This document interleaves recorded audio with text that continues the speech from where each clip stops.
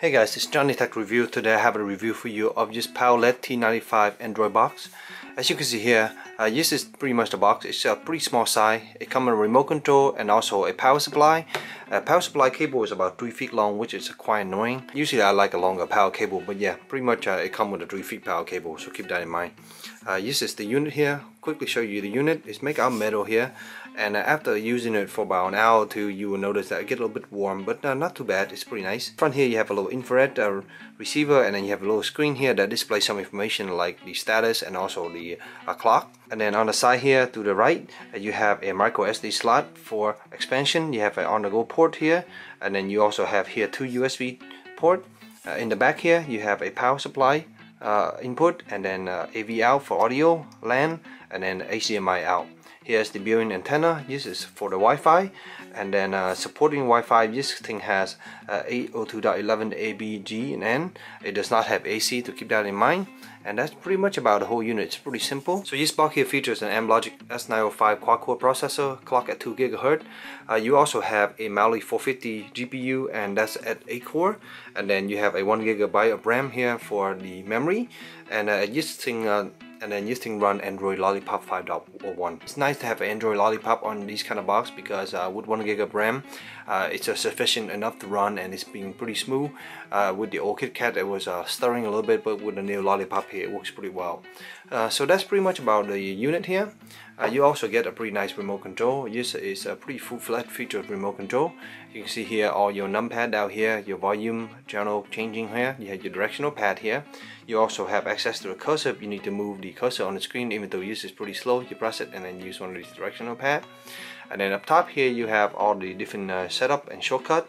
You can see here your playback button. This stuff works in Kodi and it works pretty well. And then the mute button and power button up top now. This thing takes 2 AAA batteries, so keep that in mind. So other than that, it's pretty simple. I'm gonna go ahead and show you guys the interface. So this is the launcher / the interface of the T95 Android box. You have a pretty simple interface here, and up top here you have the home. And then you can go to favor, which is some of the favor application that you can put down. So you go to the home here. Down here, of course, you have Kodi.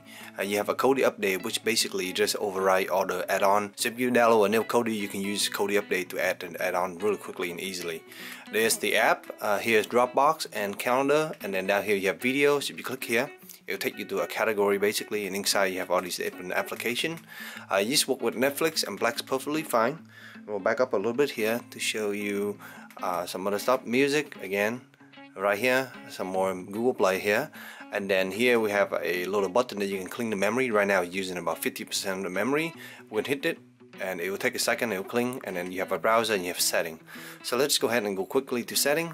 You can see here this is Android 5, and you have all the simple setting here, so you can go to network, check out our setting here, and currently I'm using the Ethernet line. I'll explain to you in a minute why. And then here we have display, keyboard setting, etc. So down here you have all your local setting and even more setting, and you can go to your typical Android setting. So I will show you a video here, but for some reason, since the last update version of Plex a few days ago that I did, now it doesn't play anymore. I don't know why. This is pretty much the error I'm getting. So I've been trying to uninstall and reinstall it, but it's not working. So yeah, I don't know what's wrong with Plex currently, but I'll show you another one from Kodi, which kind of give you an idea here. So here you can see it's running Kodi 16 drivers, and you have all the different plugins and stuff here. So this is streaming over my network. This is from my NAS. You can see right here it works pretty well, and streaming is pretty good. This is a 1080p stream. It's pretty smooth. You can quickly skim and skip around, no problem at all. So this box is pretty nice and fast, especially if you are using the Ethernet route, of course. So here you can see it's my YouTube. So I'm gonna go ahead and pick something here to play. Kind of give you an idea how fast it's low. So it's right now in the low quality. Let's see if we can go on the higher resolution here, because a lot of these box won't let you go higher than 720p. Again, here I'm having the same issues, so it looks like it's stuck at 360p. This is very disappointing. So sometimes the YouTube app will detect the device, and depending on the device, it won't let you go higher than 720p, 1080p, etc. And this one here is pretty low here, as you can see. It won't let me go higher. Yep, I have some similar issues, so yeah, keep this in mind if you watch YouTube a lot on this. This box is not that great in that aspect. I cannot go higher than the 360p here, which is quite disappointing. So you can see here in the resolution setting, you can actually go up to 1080p here. So I do not know why YouTube detected like that. So yeah, it's a combination of Android, YouTube, and this box. So I don't know which one it is. So guys, that's pretty much conclude my quick review of this T95 Android box. As you can see though, everything runs pretty smooth and works pretty well. I have this box for about 3 weeks now. We've been using it in our bedroom. It's run pretty smooth. We mostly use this for Kodi and sometimes Plex. Plex was having some issues recently, and after the app update, I'm having a hard time running it on this box now. Other than that, you saw the YouTube app, it ran, but the resolution was really low, and I have no way to change that currently. So I hope this short little review helped you in your purchase decision, and if you have any question, just let me know in the comment below, and as always, stay tuned for future review. Thank you.